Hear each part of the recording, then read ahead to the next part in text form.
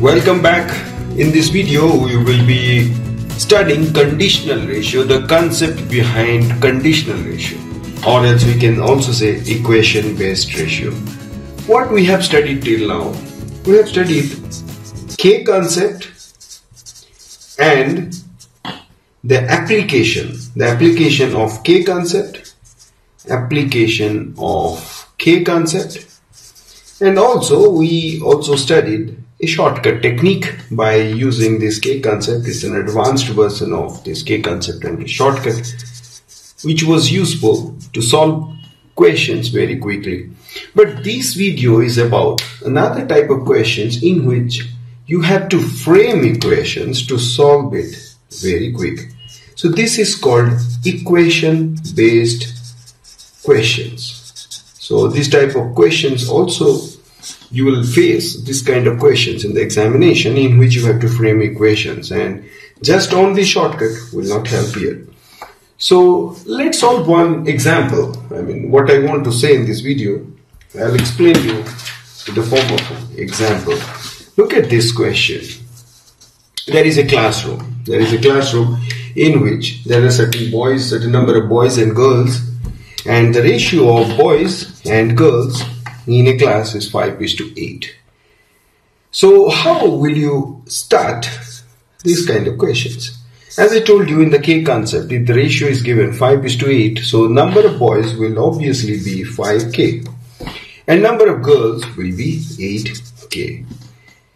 Now let's move on. What's given next? If. Look at this word, if. This word tells you indirectly that it's a conditional ratio question. It's a conditional ratio question because it will set up a condition of this. And these conditional ratio based questions, you have to frame an equation to solve this question properly. So let's move on. If 5 more boys join the class. So if 5 more boys join the class, it means the number of boys will be 5K plus 5. And if 5 more boys join the class, the ratio becomes 3:4. What happens? What happens if 5 boys join the class? There is no change in the number of girls, so the number of girls becomes 8K, unchanged. There is no change in the number of girls. So in this case, the ratio of boys and girls becomes 3:4. This is given in the question. So how will I frame an equation out of these data? 5K plus 5 is the number of boys and 8K is the number of girls, and this ratio is 3:4, so 3/4. So this is the equation which is useful to solve this question. I have written so much here, but this writing this much of writing is not needed in an examination. If you can write this directly from the starting of this question, you are doing good.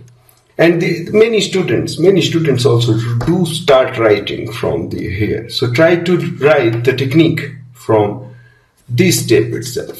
So 5K plus 5 divided by 8K equal to 3/4. So there is a need of cross multiplication here. So let's do the cross multiplication. 4 into 5K plus 5, this becomes 20K plus 20. This becomes equal to 3 into 8K, that means 24K.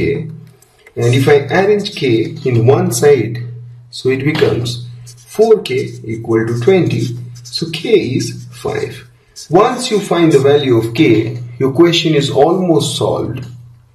Now let's try to find the number of girls in the class.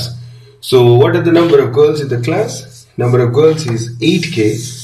So 8 into K is 5, so 8 into 5 equal to 40. So find the number of girls in the class. The number of girls in the class is 40.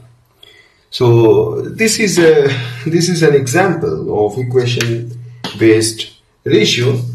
I will also present another question in which you have to find the values by using these techniques.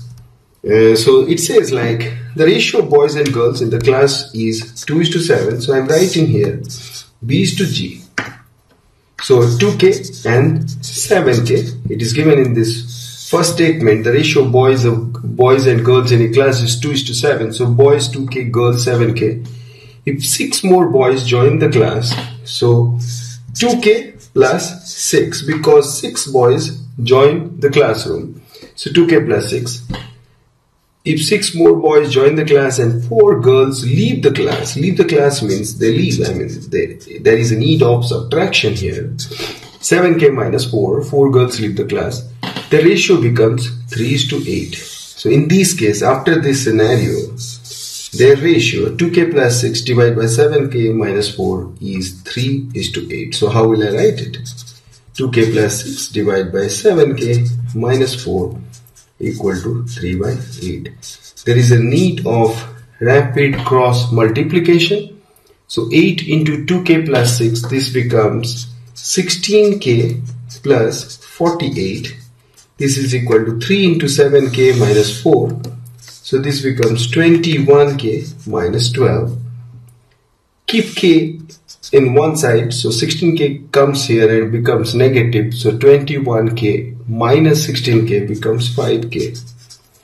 And this number has to be shifted to the left hand side and it becomes 48 plus 12. This becomes 60.